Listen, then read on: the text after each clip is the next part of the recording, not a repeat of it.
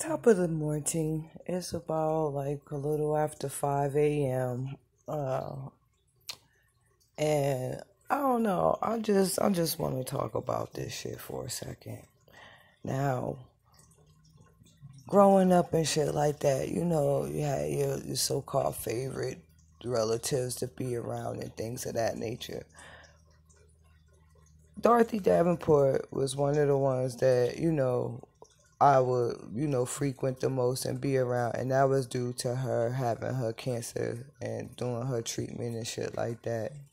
Then she had my little cousin Casado, which is her son, JD's daughter. And he's in prison and shit for all type of crazy ass shit. And that was where, I spent the most of my time, pretty much in my younger adult years when I was living in Asbury and she was living in Neptune. Now she's over there in Ohio. Now this is what the hell I want to say.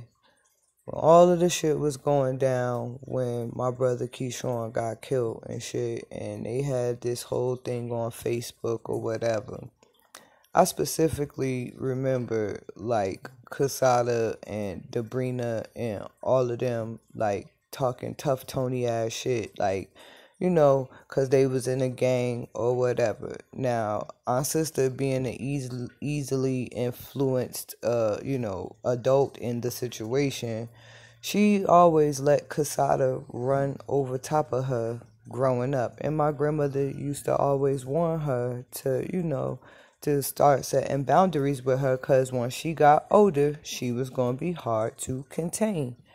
Now, bringing it up to the present, Casada's a grown woman in a gang, living a bisexual life or whatever the heck she got going on. She's very much indulged into drugs and things like that, because I've spoken with Siobhan, and Siobhan has told me how they was contacting her and, trying to get money up out of her, and also how Shanique, which is Casada's freaking, is her cousin, because her father, is her first cousin or whatever, because Shanique is Sharon's daughter, which Sharon is Johnny's Davenport's sister. So anywho, Shanique is the fucking supplier of Casada and Debrina's fucking pill popping drug habit or whatever.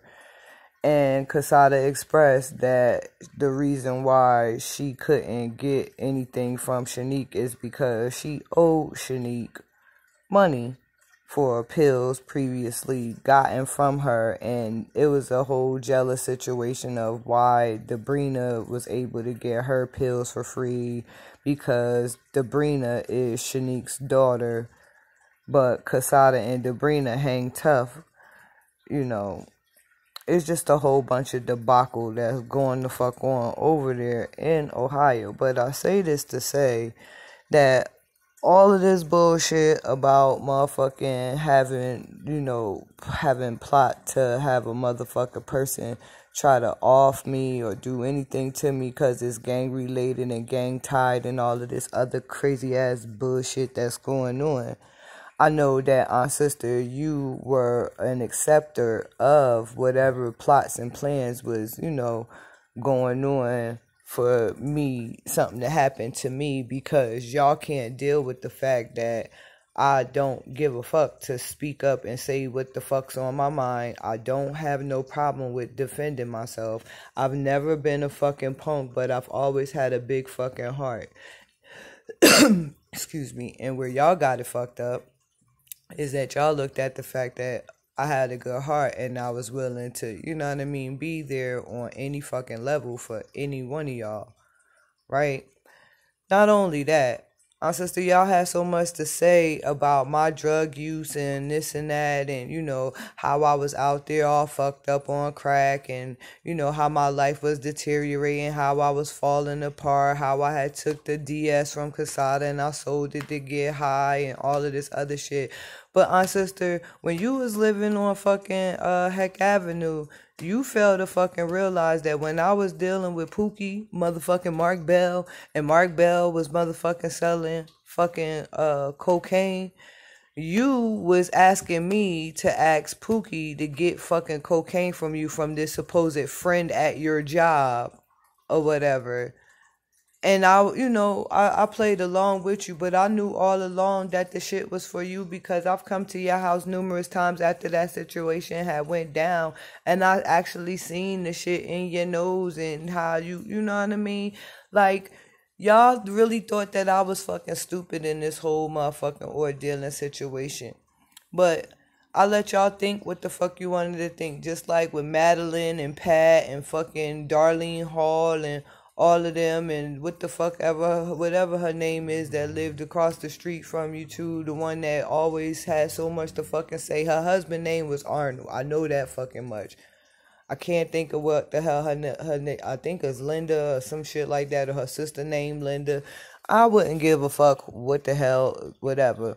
But I'm just thinking more and more on how everybody wanted to fucking gang up together to get with family on the phone and be backdooring behind the scenes talking and all of this other shit. But not one time did y'all expose the fact that y'all was motherfucking getting motherfucking drugs and shit, talk about this for somebody else and all of this other shit.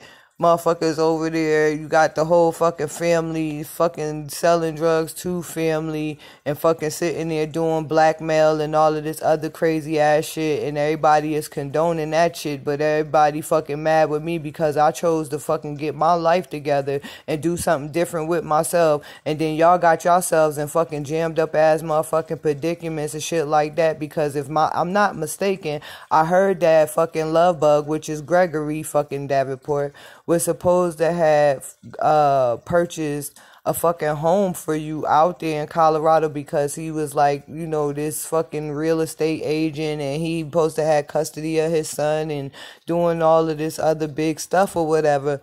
But how I know that y'all motherfuckers got other crazy ass shit going on, cause Shanique, you was fucking had the motherfucking contact business going on. You know what I mean? And was trying to get me, hooked up in that. You was fucking with the girl Alza.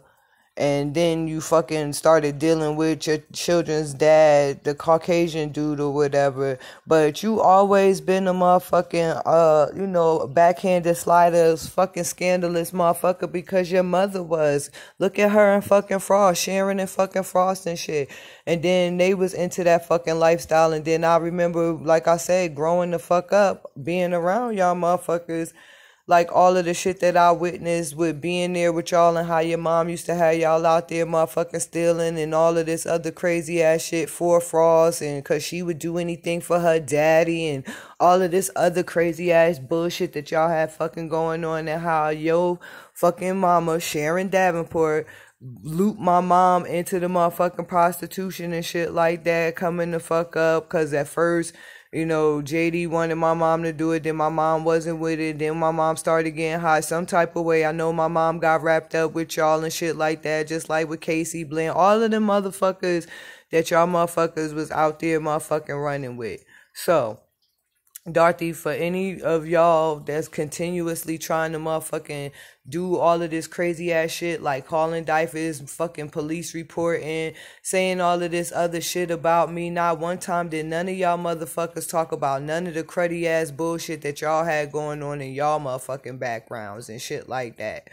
Cause you was already married to they fucking father, Big fucking Johnny, and that motherfucker was a fucking woman beater, motherfucking child fucking rapist, and all type of other shit that he fucking did to your fucking daughter, and then you allowed, and then you fucking try to turn the other cheek. Like, y'all motherfuckers think that I don't know a lot about the shit that went the fuck on in y'all motherfucking lives, but you gotta fucking remember, motherfuckers be sitting around talking about that shit, and these are things that I motherfucking observed and heard and, you know what I mean, had a fucking front row seat to growing the fuck up. So for y'all motherfucking hypocritical ass motherfucking drug using, pill popping, motherfucking gangbanging, wannabe motherfucking somebody important and relevant in this motherfucking world, all of y'all could kiss my motherfucking ass on some real shit.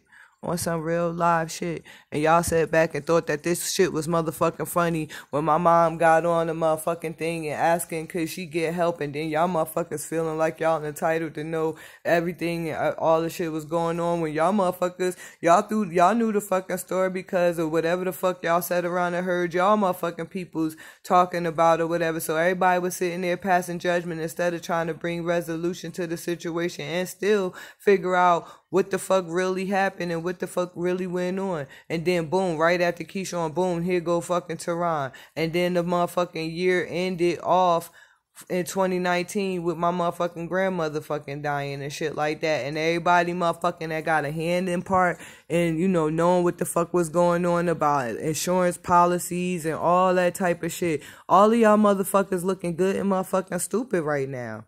As you should.